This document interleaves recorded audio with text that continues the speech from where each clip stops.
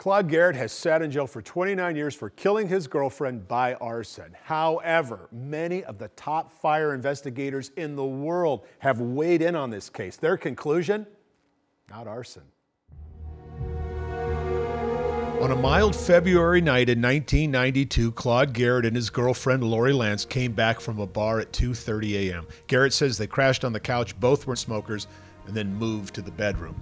A couple hours later, the house was on fire. Garrett escaped out the front door. Lance died of smoke inhalation in the laundry room. The ATF investigator determined the fire was arson, that someone poured kerosene in the living room. The district attorney pointed to the laundry room door, saying it was locked, that Lori Lance was locked in the laundry room, and that Claude Garrett did it on purpose, killing his girlfriend. A Nashville jury found Garrett guilty of first-degree murder, but the district attorney withheld a key fact. The lock was not latched, that the latch was open.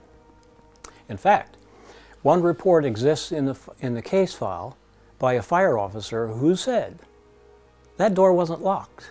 That changed the basic argument for the murder by arson theory. That's where fire private investigator Stuart Bain enters the case and starts investigating the original investigation. Bain first determined that Lori Lance and Claude Garrett were in bed together when fire threatened. How would he know that?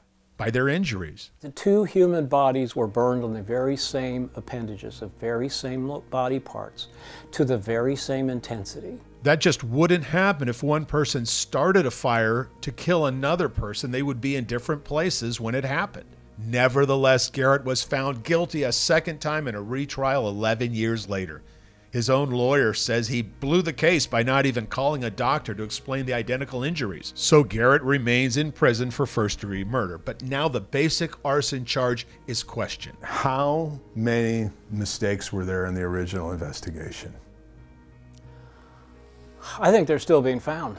There are so many flagrant misapplications of the scientific method. That pour pattern on the living room floor? Not a pour pattern, says Bain. Firefighters cleared the house, cleaned the house. No one reconstructed the fire scene, something not understood in 1992, but now would be dismissed as junk science. Even the idea Garrett used kerosene to start the fire no longer holds merit. 50-degree weather, no heating in the house, ambient temps outside in the Nashville area that morning at 5 a.m., February 24, 1992, it's 50 degrees.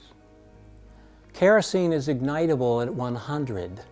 Bain says you can drop a lit cigarette into a kerosene vat and the kerosene will extinguish the cigarette. The arson claim is so shaky, fire investigators all over the world took up the case.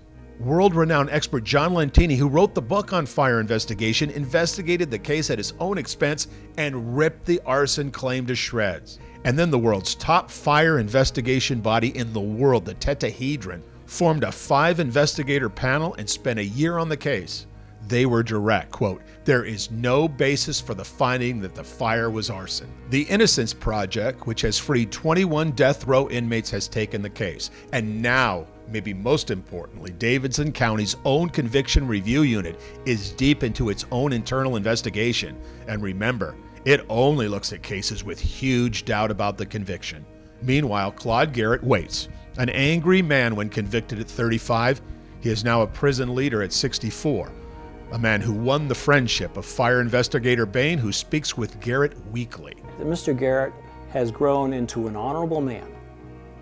When you meet him, you'll see that same ethical quality in a guy who has gone through a 30-year rough patch.